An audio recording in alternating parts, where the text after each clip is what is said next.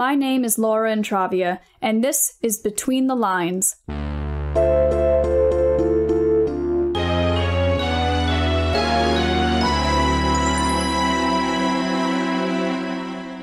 The day my friend Jeff lent me Paper Mario was the day my life would change forever. Not only did I completely fall in love with this game and didn't return it to him for like 3 years, I also fell in love with the game's music.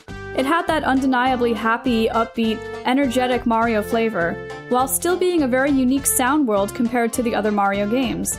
The music from this game was composed by Yuka Tsujiyoko, and I really appreciate her whimsical, sometimes florid compositional style throughout the game.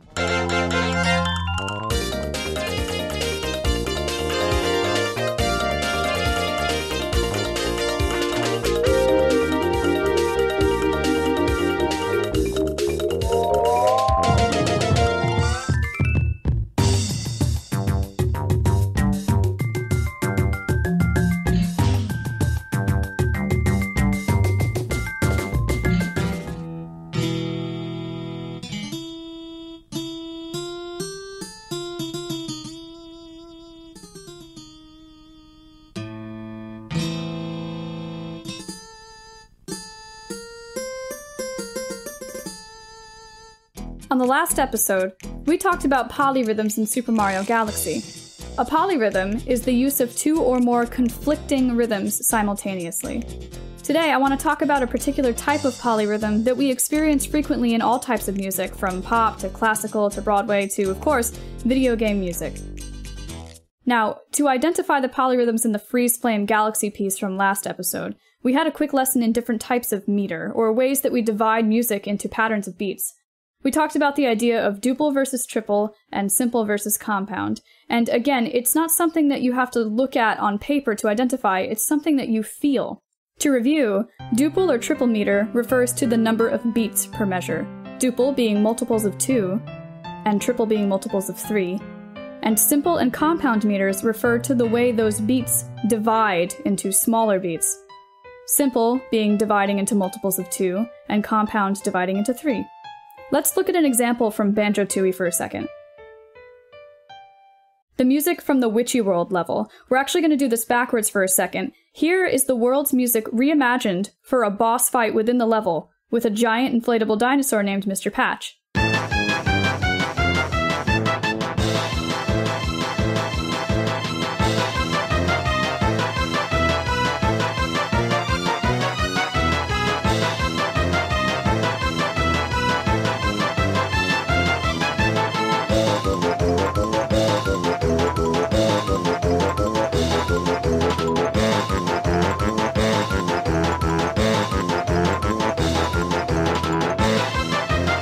This piece is hilarious and awesome, and I sincerely hope it is performed live someday. And also, we have large groups of 4 dividing into small groups of 2 and 4. 1, 2, 3, 4, 1, 2, 3, 4. And then when you divide it, 1 and 2 and 3 and 4 and 1 and 2. And so you have a division of 2. 1, 2, 1, 2, 1, 2, 1, 2. So we would call this quadruple, 4 beats per measure, simple, dividing into 2, meter. Quadruple simple. Now let's look at the original world music.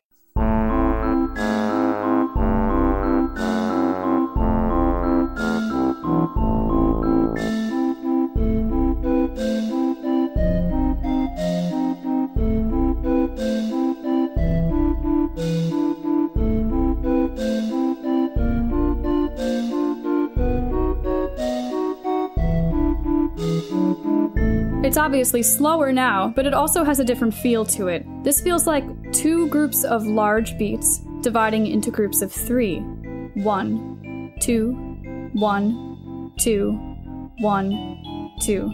And if we divide, 1, 2, 3, 4, 5, 6, 1, 2, 3, 4, 5, 6. So each of those divisions is 1, 2, 3, 1, 2, 3. So this would be duple, 2 beats, compound, dividing into 3, meter. Duple compound. One more example, and we're going to jump games now to Final Fantasy X and look at To Xanarkand.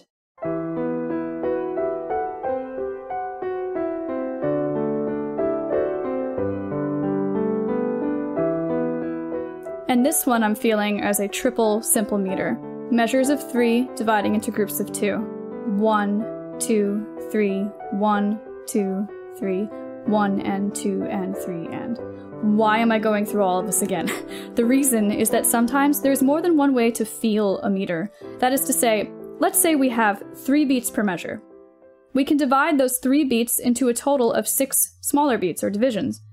But mathematically, we can divide 6 more than one way, right? We can make it 2 groups of 3 or 3 groups of 2. There's a difference between 1, 2, 3, 4, 5, 6 and 1, 2, 3, 4, 5, 6, 1, 2, 3, 4, 5, 6. The grouping is changing, and it's making the larger beats feel like they're different lengths. And the most famous example of what I'm talking about is probably America from the musical West Side Story by Leonard Bernstein. Check out the melody line. If I count the divisions, you can hear the accented beats are changing. 1, 2, 3, 4, 5, 6, 1, 2, 3, 4, 5, 6, 1, 2, 3, 4, 5, 6, 1, 2, 3, 4, 5, 6, 1, 2, 1, 2, 3, 1, 2, 1, 2, 3. This relationship of 3 versus 2 is called a hemiola. It comes from the Greek term hemiolios, which literally means containing 1 1/2. Wikipedia defines a hemiola as a musical figure in which, typically, 2 groups of 3 beats are replaced by 3 groups of 2 beats, giving the effect of a shift between triple and duple meter.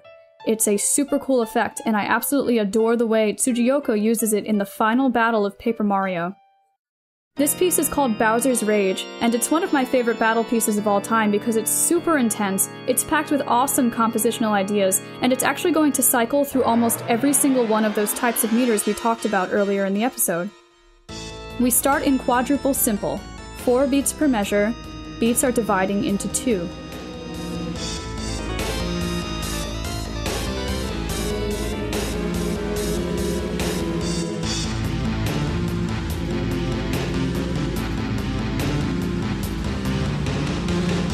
Then we move to triple simple. 3 beats per measure, beats are still dividing into 2.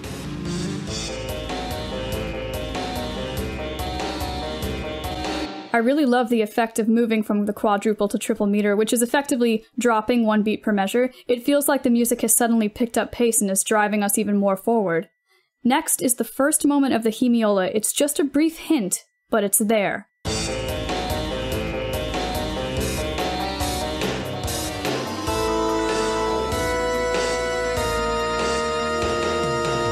We just shifted from triple simple into duple compound meter. We started with 3 groups of 2, and then we switched into 2 groups of 3. The same amount of time was taken, but the length of the larger beats feels different.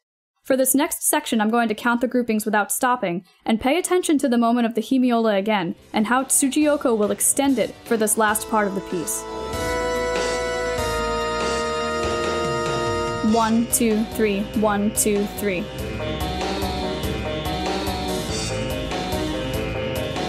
1 and 2 and 3 and 1 and 2 and 3 and 1, 2, 3, 2, 2, 3, 1, 2, 3, 2, 2, 3, 1, 2, 3, 2, 2, 3, 1, 2, 1, 2.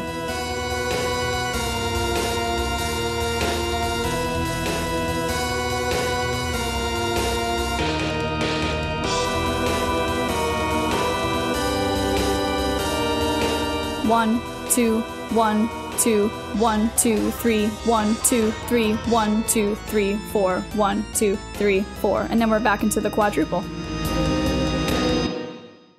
That's a lot to take in at once, and if you got confused, I encourage you to listen again and tap the beat as you go, as you naturally feel it. It's easier to feel the shifts in meter than to describe them. So what does this all mean in terms of the game, and the emotion that we as players should be feeling? Because a hemiola is a really cool mathematical concept, but we are talking about music here. So what did the use of the hemiola achieve on a musical level? What's the point? For me, in the moment where the hemiola occurs, we're feeling that the beat is becoming longer. They're larger beats. So it's not driving forward as much, but the activity of the divisions within the beat has increased, and you can really hear it in the drums particularly. The hi-hat, especially, starts going crazy when we start hitting the compound meter section. So there's this simultaneous feeling of the music not relaxing, but becoming more expansive or drawn out, but also becoming frenetic at the same time, because there's just so much going on in these larger beats.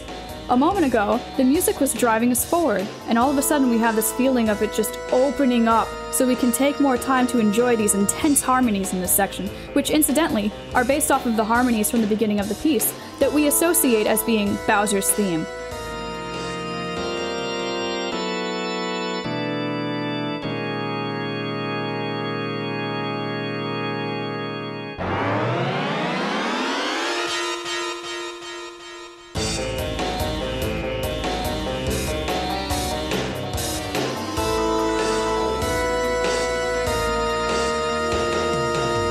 It makes perfect sense that the composer wanted to create a sensation of longer beats for these harmonies to really come out, for us as an audience to recognize it almost as the chorus of a pop song.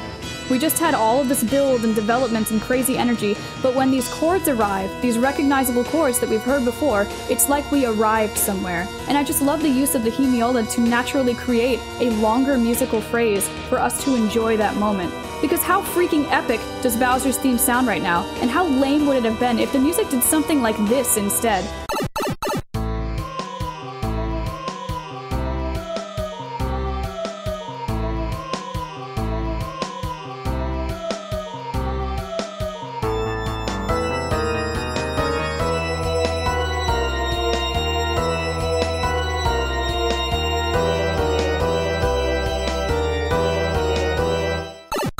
This is a terrible MIDI mock-up of what would happen if the Hemiola did not occur and the meter was unchanged. We continue with that feeling of 3 beats per measure, and it's so lame. It's so lame. The moment in the music is so much more effective with the Hemiola.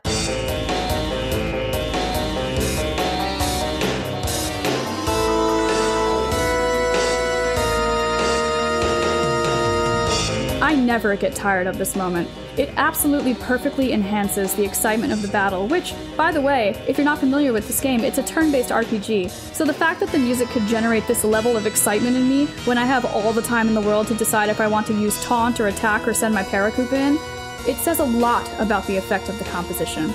I applaud Tsujioko for her flawless understanding of how effective the Hemiola can be, and I hope to see more examples of this in video game music in the future.